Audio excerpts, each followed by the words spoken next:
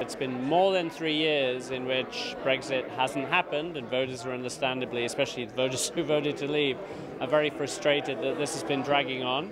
Boris Johnson managed to reach an agreement with the Irish government and with the EU about a withdrawal agreement to allow us to leave the EU, at least and the initial withdrawal, and he could then sell this to the electorate. Vote for me, give me a majority in Parliament, and this will happen. And it is a credible claim because the likelihood is, given the majority is now won, we probably will be leaving the EU at the end of January.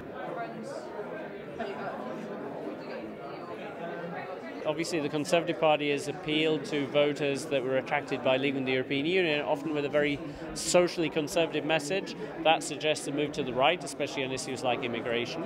But on the other hand, at the same time, is appealing to voters in relatively poor, declining, economically vulnerable parts of the UK, which of course would imply an economic policy which is a little bit more centre-left, in channeling money from the vibrant economy in the southeast towards these left-behind areas. So it's a very difficult balance to strike, and again it's very hard to call because Boris is in some ways an unknown quantity.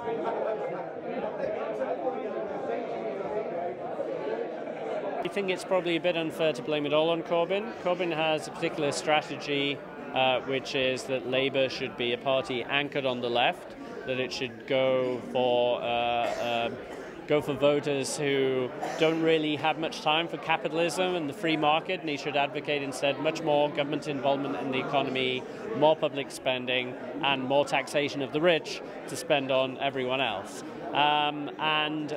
This strategy has not paid off.